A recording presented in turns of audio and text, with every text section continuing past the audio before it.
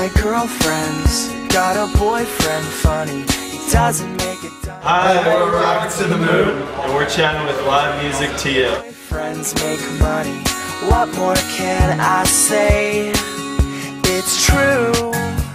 So guys, you're about 1 week into this tour with the All-American Rejects so far. How's the tour for you guys so far? It's been great. Every show has been a lot of fun. Meeting a lot of new fans, and a lot of which are really cool and nice and whatnot. And we've been fans of All-American Rejects for a while now, so it's cool to get to watch them and hang out and get to watch them every night. Good band to learn from. Yeah, been doing it a while, doing what they do really well. So. Well, just like how you said that, they've been around for a while, just over 10 years. I know it's still early, but have they taught you guys anything about touring, being a band, or even writing, like for as musicians?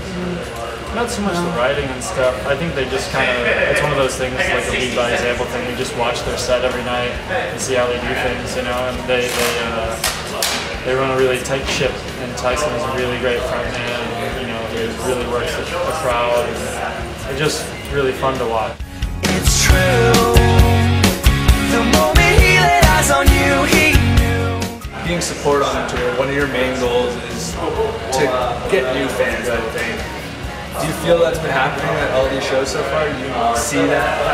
Yeah, it's cool. We all go out to the merch table afterwards, and even during their set, we'll go out and watch them, and we'll introduce ourselves to people. People will introduce themselves to us, and we're getting a lot of good feedback. So it's cool. Yeah, it's probably been one of the more recent tours that's been really, I guess, receptive from new fans and stuff. Everybody's been really nice and telling us that. Yeah, because you are similar in some ways, but I find they're more of a poppier rock band, and you guys have that southern style to you, so you never know sometimes if that's going to feed off of the crowd. Yeah, we never know what people are going to like, but I think they're going to like it. A lot of old fans still come down too. So yeah, definitely. See some old faces.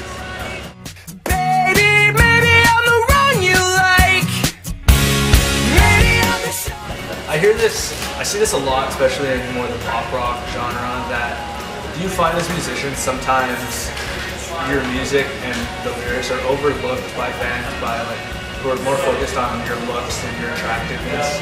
Oh yeah. Sometimes? I'd say yes and no, but I mean, I think, like, fortunately for us, our fans kind of relate themselves to our lyrics a lot, and, you know, I feel like a lot of the time I'll talk to fans that say certain songs mean a lot to them because of what they're about.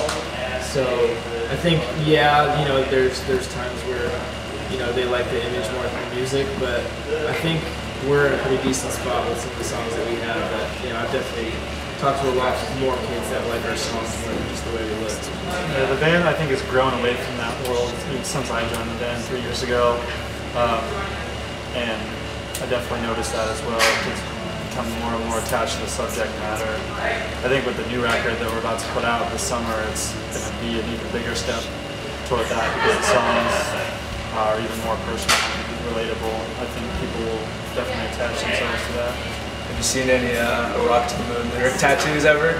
Yeah, there's a lot. A lot of the love is on your side tattoos. I saw one the other day actually. Very flattering. Yeah, like how do you guys feel when you see that on somebody's like arm or leg or chest even? That's like, cool. It's cool that it's probably that must be covered up or It means a lot. It means we're doing something right. Tattoos are for the devil. It's true. You're gonna burn in hell if you do that. That's why we're here. So you guys have been around for a while. I remember seeing you myself in 2009 on the AP tour. Do you feel that at this point in your careers, you more the live side, have you developed more and toned or tuned your live performance? I hope so. Yeah. I'm sorry. I think like musically, yeah, we've gotten better over time. You know, we've gotten used to the songs that we've been playing for 3 years.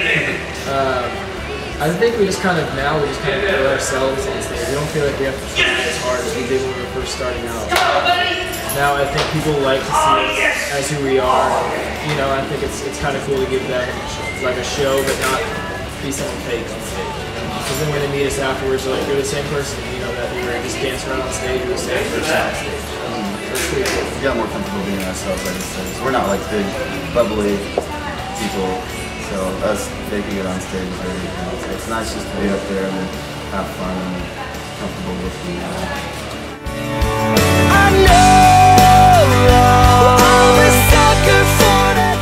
So on this tour, you guys are playing a new song, Going Out. Yeah. Yep. Off your new upcoming sophomore release. How's the reaction been from the fans so far about that song? Good. Yeah, it's actually one of the more energetic songs in the set, and it seems like, you know, some kids have like learned the lyrics just from videos on YouTube, but you know, that's like 4 kids in the crowd. Everybody, it's new to them, and they're dancing and clapping, and you know. It's funny seeing people sing along to it. Yeah. I've never heard this song. Yeah. Some people fake the sing along. Yeah, that's really one of my favorite things. It's cool though, it's good. Could you maybe tell like your fans already what the song maybe is about and a little more about that song? It's pretty much contained in the title. I would say it's about going out and having a good time with your friends. We've never really written like the going out, getting drunk party song, you know, and I think it was something we kind of thought would be cool to write, but didn't want to do it in like a cheesy way. Yeah. I think we kind of did it in a cool way. Kind of did it our way. Yeah, you just listen to it, it makes you want to go out with your friends and everything. So you guys just finished the new album. How was it this time going back into the studio? What was it? How did it feel different this time? It felt so good. But, Good 3 years in the making, so. yeah, it was nice. I was there this time. Yeah, he wasn't there last time, so that was a big change. But it was cool because we did it differently. We kind of did, you know, it in a more live way that all of us, you know, kind of did it at the same time and then put stuff on top of it. So that was like a really fun way to do it. Really made it seem like it was an actual band playing together, you know. Kind of perfect. We did it in Nashville instead of Los Angeles this time too, Yeah. which was a Yeah, lot Nashville's cooler. becoming a pretty big mecca for music, I find these days. Really good vibes there. Oh, Dakota, I know our love is new. I barely know. I know I heard the summer of the releases. Any more info in terms of album titles, how it's going to sound or anything? I think we're still kind of in the early stages of getting all that stuff together. You know, hopefully in the next couple months, month or two, or whatever, we'll have more info on it. But As far as the right now, sound, yeah. it's kind of like Going Out was a good medium of our old stuff and our new stuff. That's like a good transitional song. So it's all along those lines. Would you say it's, because one of the bands a lot of people compare you to is the Maine, would you say it became more southern feel or more poppy feel? It's got both, I would say. Yeah, I mean, as like an objective guy that wasn't on the first record, I mean, it's really, really eclectic. There are, like, we've been known to have, you know, ballad songs, which a lot of bands from where we come from don't necessarily do, and I think we like took that to the next level and did that way better. We embraced the country stuff that we wanted to experiment with and took that to the next level, and then we have a couple songs that are just straight up big fun pop songs. I think it's all over the place, but not in a way that you listen to it and you're like, this is a bunch of different bands. It just kind of works. You know, we just explored all the influences that we all enjoy and tried to make the most diverse record possible. I think we did it. We did a good job, so hopefully people feel that way.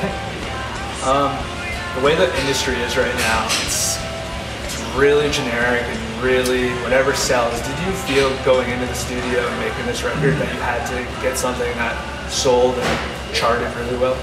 It's always in the back of your mind. Yeah, we've always had the pressure of you know, and it's not even just the label doing that and us not wanting to do it. Obviously, we want like a successful record. You know, we want to hear our songs on the radio, and you know, so we definitely had went into the writing process and recording process with doing, having that in our heads. You know, wanting to have a song on the radio, which we do really well. So Being a full-time band and artist for a living, you have to make compromises between your artistic sensibilities and your business sensibilities, and if you can meet in the middle and find a happy medium, then great. You know, and I think we were able to do that. We definitely weren't in there like, oh, I guess we'll put this on the record because it'll probably get on radio. Like, we're fired up about everything on the record, and hopefully it works. We did our best at it. So. And the final question, a little more laid back. What's one song or one band on your iPod right now that your fans wouldn't expect you guys to listen to? We got a lot of that. Yeah, definitely. Been listening to Every Time I Die a lot lately. It's one of my favorite bands, and they just put out a new record. So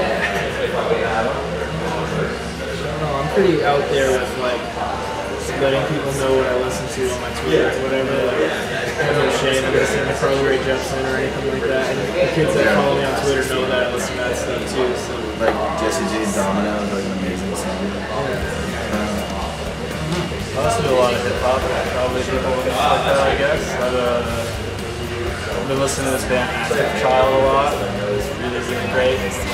The main dude in the band plays the harp, which I think is really cool and interesting. It's kind of along the lines of a Bon Iver vibe. It's really mellow, but there's a slightly more present electronic vibe to it, but really ethereal vocals, and it's just great record. I would highly recommend check that out. I'd probably say Every Time I Die as well, just because it's heavier. Like you can that's what you find sometimes. Especially I found like kids never think like certain bands hang out together. Those are like the best friends. Yeah. It's funny how that works. I mean, we have really broad musical tastes, and we listen to really heavy stuff. Country, pop, rap. You gotta appreciate it all. Okay, well, I want to thank you guys for spending some time with us today, and thank you. Have a good show tonight, and enjoy the rest of the tour. Thank you so much for listening. The night, and I don't see